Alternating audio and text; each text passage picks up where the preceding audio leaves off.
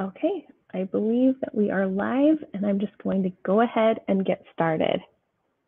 So welcome. Today we're going to be talking about loose brush strokes.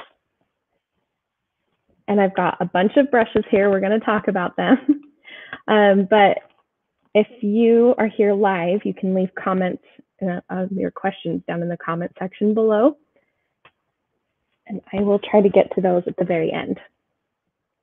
Okay, so I'm Erin with Snowberry Design Co.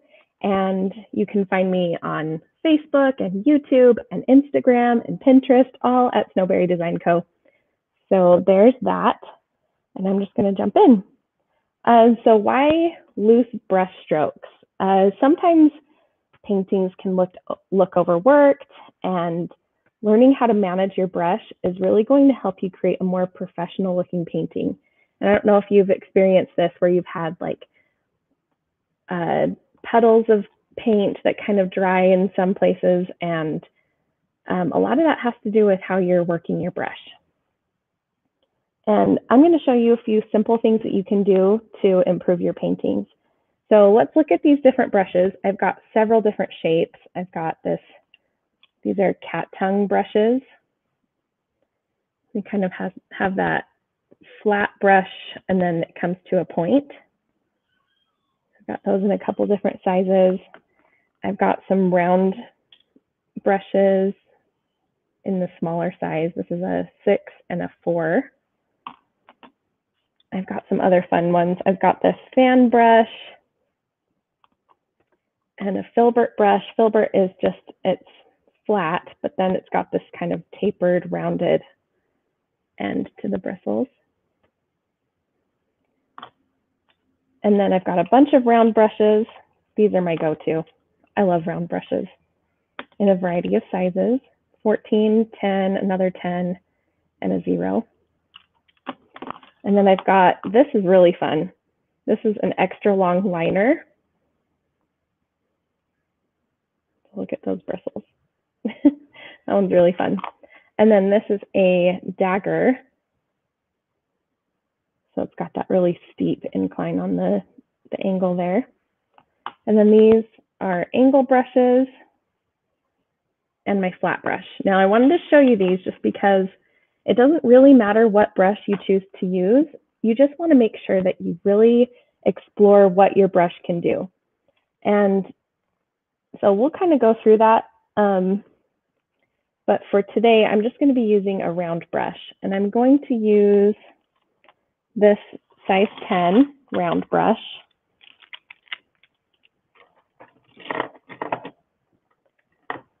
And I'm also going to be using this size 20 round brush. So the first thing that you can do to kind of improve your paintings with a looser look is to move to a bigger brush. And I know that seems really scary for some people, but it's true. Bigger brushes will actually help you loosen up, and it'll teach you to have more control when you're using a smaller brush as well. So let me go back to this. This is a size 4.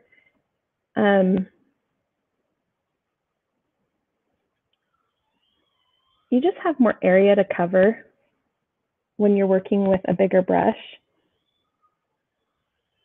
You might be able to hear my baby squealing in the background. He's supposed to be taking a nap. So you can see just by pressing down, it's kind of hard to see, but this one is a little bit wider than this one. And so filling in areas, it really is helpful to use a bigger brush. It's also helpful just to practice trying to get finer details with a bigger brush.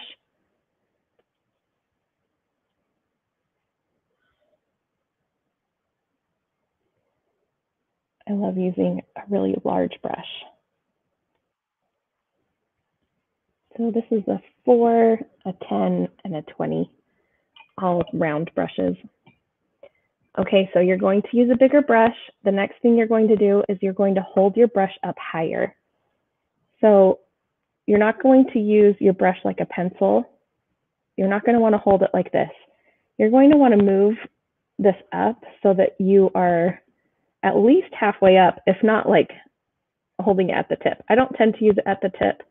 I tend to hold it about here. That's more comfortable for me. But holding your brush up higher is going to help you have more control. So when you're holding down here, your hand is so close to the paper that you can't really get those nice even strokes.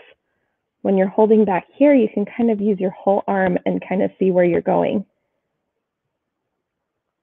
And that's the other thing. You want to use your entire arm.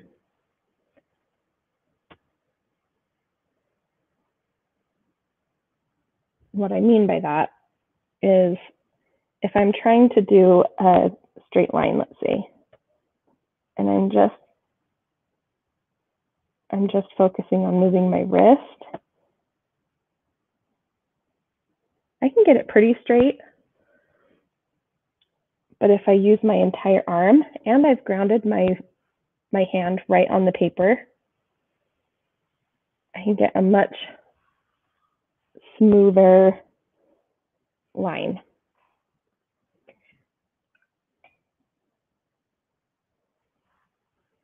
So just remember, up higher for looser painting, hold it down lower for more fine details. Because there's nothing wrong with painting like this with a pencil, but it's really more for those fine lines and details. You want to hold it up higher if you're doing the general painting. So let's talk about what your brush can do. And this is the fun part. This is where you get to experiment with your brush and really get to know it, because that is really the key in watercolor painting in general. You're just going to play around with your supplies, your paper, your brush, because everyone is going to use it just a little bit differently. How much water I add is not going to be replicated to how much water you're using. So you just want to play around and find what feels comfortable to you. And I apologize, my camera is not very high up. The equipment that I'm going to be using hasn't arrived quite yet. So that's why my palette is off camera. Okay, so I'm going to use this size 20, and we're just going to play around a little bit. So see what happens when you just press down on your brush and don't move it at all. You can kind of see the shape of the brush there. And something like that is really great for your petal shapes or your leaf shapes. What happens if you hold the brush upright? Or if you apply a lot of pressure?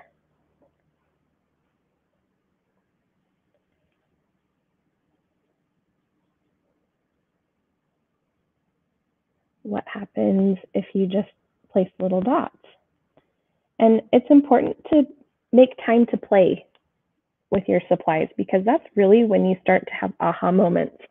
Like if you're just playing around and you're like, wait a second, that actually looks like a vine. I could totally use that in my next floral arrangement.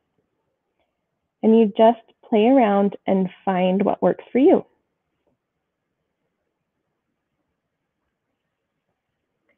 So there are some exercises you can try. And I usually like to have you practice doing thin lines, see how thin you can get that line with a big brush. And then also thick too. And sometimes, I'll do that again. When you press down your brush, you kind of wiggle the brush a little bit so that the bristles can fan out before you pull. And that's really useful for doing larger washes.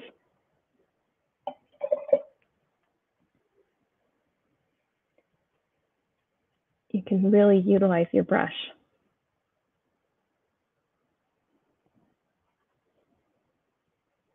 and make it fan out even bigger.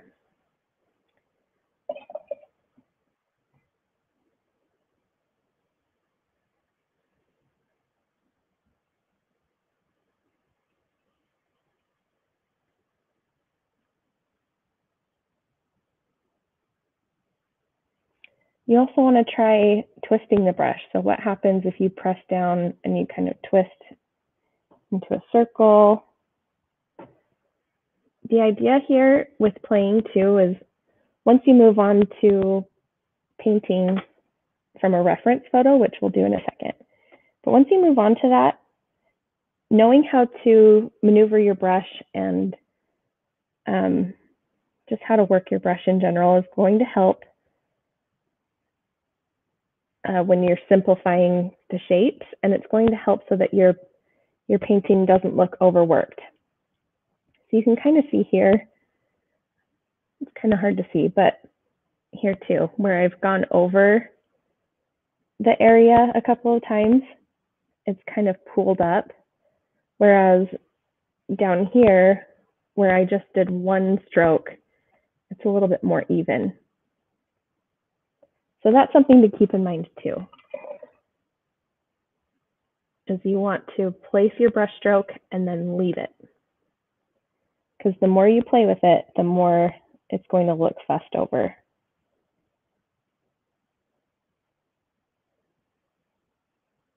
Yeah, so what happens if you apply pressure while curving the brush and then lifting up? You kind of get this fun little curve, which actually, this right here is such a great drill if you want to practice for roses. This kind of curved petal shape.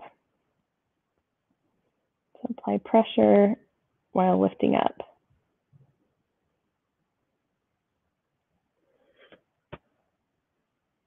And you'll get the hang of it more the more you practice.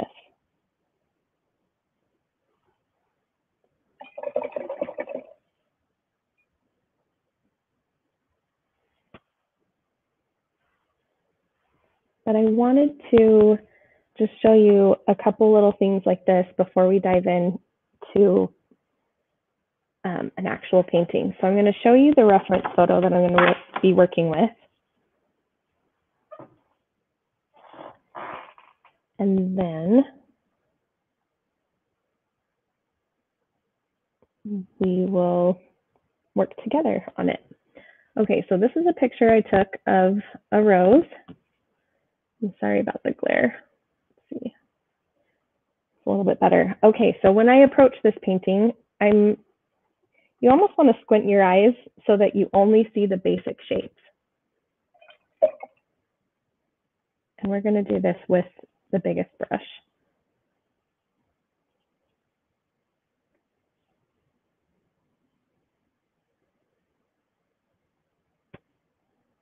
Okay, so I've got this rounded shape for the rose. And I'm going to try and do this in as few brush strokes as I can.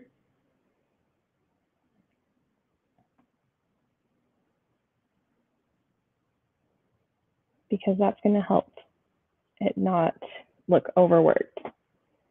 So that's a good place to start. And then I'm going to choose what I'm going to focus on down here with the leaves, because the whole background is green. So I'm just going to choose a couple little things to focus on here. I'm just mixing my green right now, adding in some warm yellow and a little bit of this quinacridone. Oh no, I don't know what color this is. I'm going to have to look that up. It's been a minute. Okay, so with this leaf shape here, I'm actually going to do this kind of vine shape here. So first I'm going to place my stem, and then I'm going to really use my brush and come up with that shape.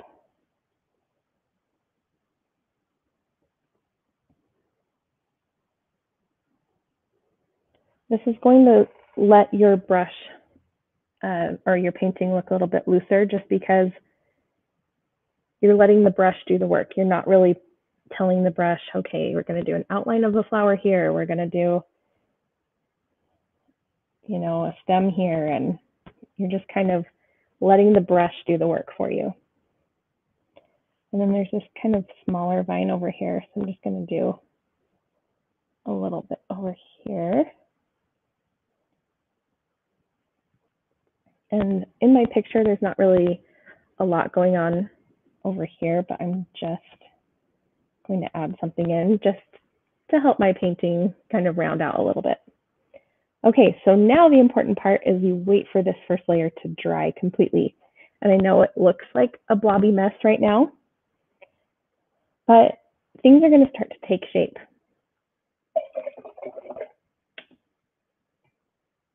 So we want to wait, especially for this to dry. I can see there's like a little pool of paint right here that we want to dry. And I've got, let's see if my dryer's on. It is. Okay, so just a moment.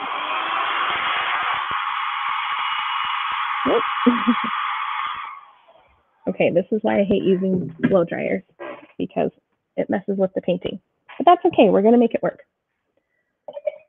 So now that that's a little more dry, I can go back in and add in some of these darker details. Now, if it's hard to kind of picture where things need to be dark, one trick is to make, let's see, where's the saturation here? Make the paint or the picture black and white, and then you can easily see, okay, I know that this part here needs to be a little bit darker. These down here are a little bit lighter, so I'm not going to add more layers there. And now that I already know what color I'm using, I can kind of just guess as far as the color goes. If I was trying to match it perfectly, I might just go back to the color. But since I'm just going to wing it, then I'm just going to look at this. So I'm not trying to be photorealistic either, but I am trying to capture these kind of roughly layers. I'm going to start here in the center.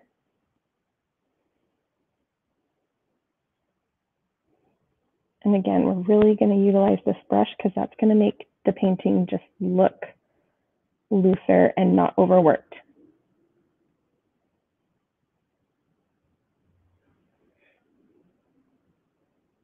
And it's not going to be perfect.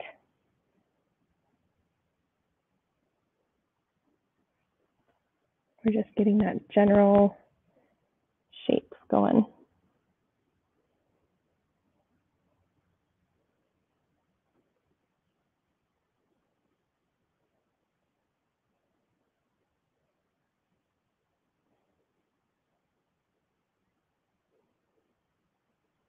Okay. And then we're going to let that dry. There are a couple more actually little petal pieces down here. But I'm just going to let that be.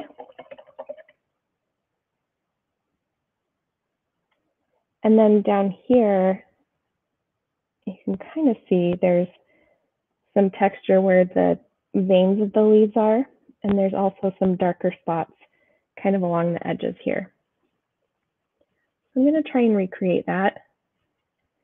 I'm using Payne's Gray, which is a really deep, like navy blue gray. And I've mixed that into the green that I already used here to kind of darken some of these spots. Now, I had somebody ask me the other day how to blend something like this when you don't want the hard edges. And the key here is really to make sure that your underneath layer is totally dry. And then what you're going to do is I've cleaned off my brush and I'm just going to go along that edge and kind of blend it out just with plain water. So then you have your darker spot over here, but it's not going to have that hard line right in the center. And you can go back in and tap in color if you want to. this technique works really well on Arches watercolor paper. This is not Arches. So it's not working 100%, but on Arches paper, it really works amazing.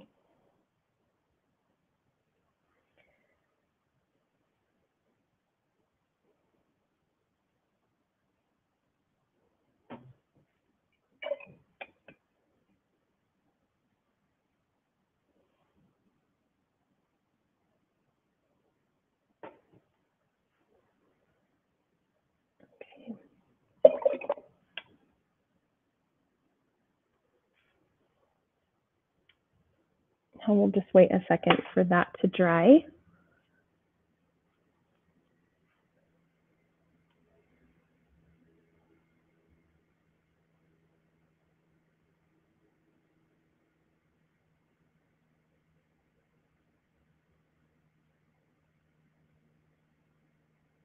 Okay. And I don't really want to break out the blow dryer again. What I'm going to do here is I'm actually using the same peach color. And I'm just going to pull this back in. This is way longer than I wanted it to be, just because the blow dryer kind of ruined that. So I'm just going to add in a couple little strokes here to kind of make it look more purposeful. And I know it looks like a blobby mess right now, but we're going to clean things up as we go as the layers dry. But if you're really looking for a very loose painting, you could end here. If you want it to be a little bit more detailed, a little tighter, a little more depth, then you wait for this to dry and you continue adding until you feel like it's done. Now for me, I like to have a lot of depth, a lot of contrast in my paintings, so I'm going to keep going with this one. But you can certainly end where you feel like you need to. Now I'm going to start thinking about this kind of center point here in my rose and what color I want to use to kind of darken that. So I'm going to use this. I'm going to have to relearn all of my colors. It's been a long time since I've painted while explaining what colors I'm using. So I believe this is, I'm going to mess it up, so I'll look it up and post it, but it is Daniel Smith. I know that. I love Daniel Smith paints. But I'm kind of going for a deeper orange-red color. And to get an even rustier kind of look to it, I'm going to add in a little bit of green. And that's just going to make it a little less vibrant, a little more brown. And it's going to look really brown in my palette, but it's going to look nice over here. I hope. Sometimes you have an idea for something and then it doesn't really turn out, but that's okay. That's the whole part of painting, is just kind of figuring out what works and what doesn't.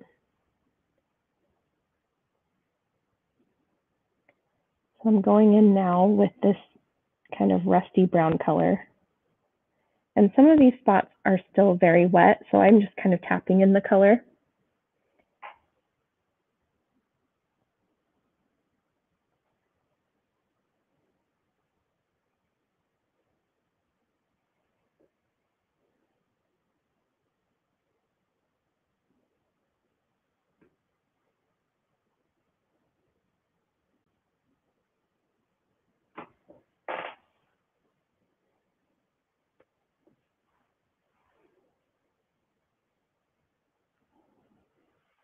Okay, and I don't want to overwork this too much, so I'm going to leave the rose just like that. There are a couple little petals over here actually that I'm just going to add that little tiny bit of depth there. But other than that, I think I'm going to call this good.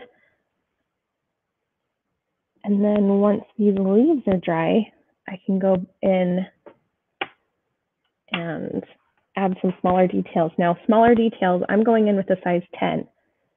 I started with a 20, now I'm going to a 10.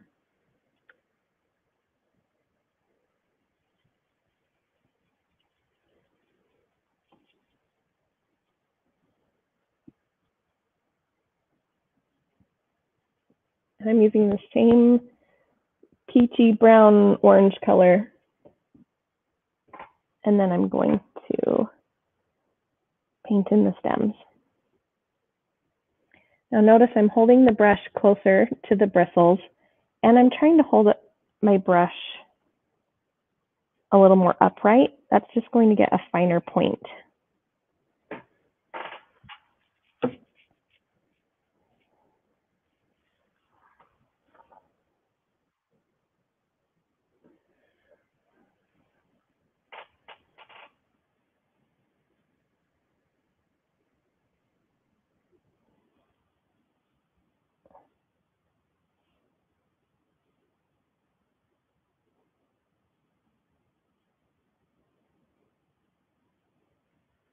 I feel like these kind of detail lines, I've done them forever. I always know it's one of my paintings because I have these little lines.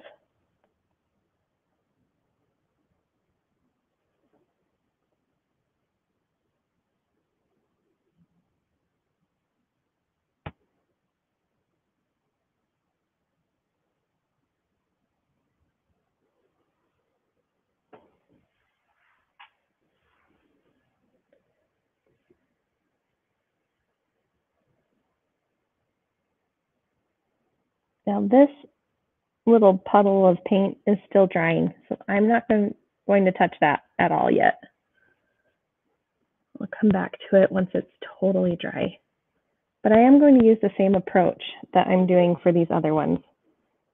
Just lightly painting in some detail lines. And I kind of love, you can kind of see here, this underneath leaf part has several colors happening, but adding that detail over the top just helped finish it off.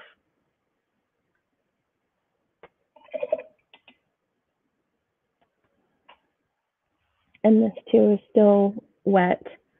I'm just going to leave it.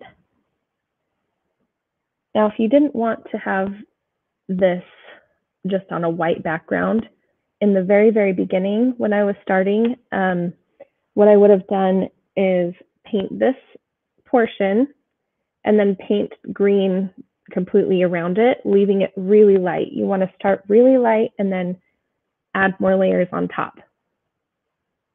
I'm a big Disney nerd, and back in the day, what they would do is paint the background separately than the little cells of animation, and they'd lay the animation on top of that.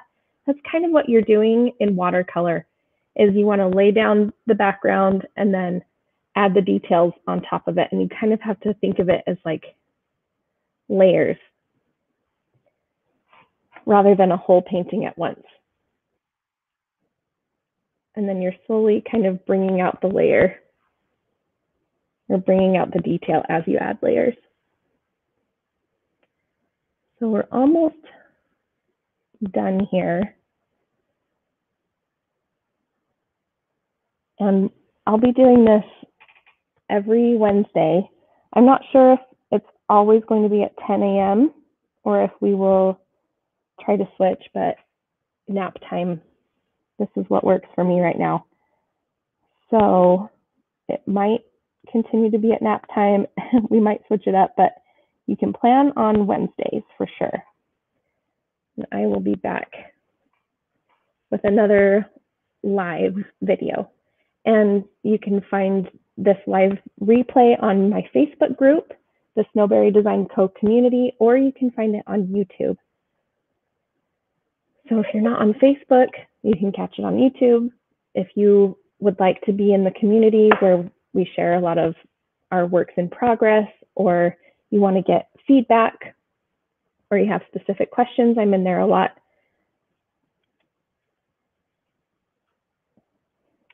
I really want to work on this, but I know I've got to wait. I'm just going to start here.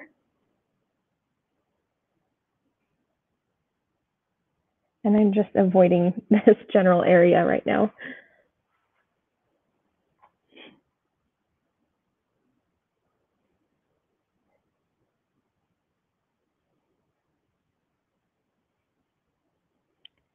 Let me see if I can find questions, and then I'll do a couple of minutes of Q&A.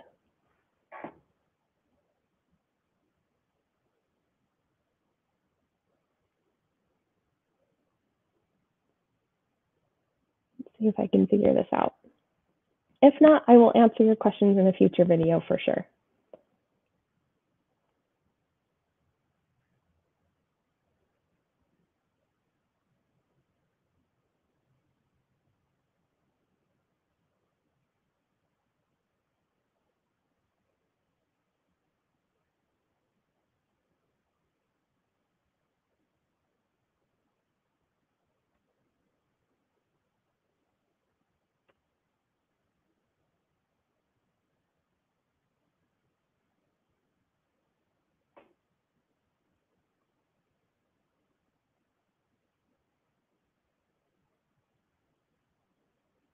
Okay.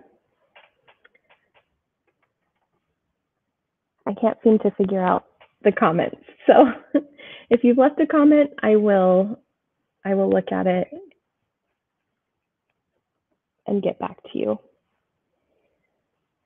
I'm just going to wait for this to dry and then add little details. It's still wet. So I'll wait for that to dry because I'm not going to use the blow dryer again. We saw what happened before. And then I'll post a picture of this when I'm all finished. Next time I do this, I think I'm going to work through a landscape. And so if you are excited about landscapes and you want to see kind of this process, that's what I'm going to be doing next week. So the same kind of approach, we'll do the loose brush strokes kind of thing where I'm showing you how I'm going to build a landscape with really loose strokes. All right, thank you so much for watching.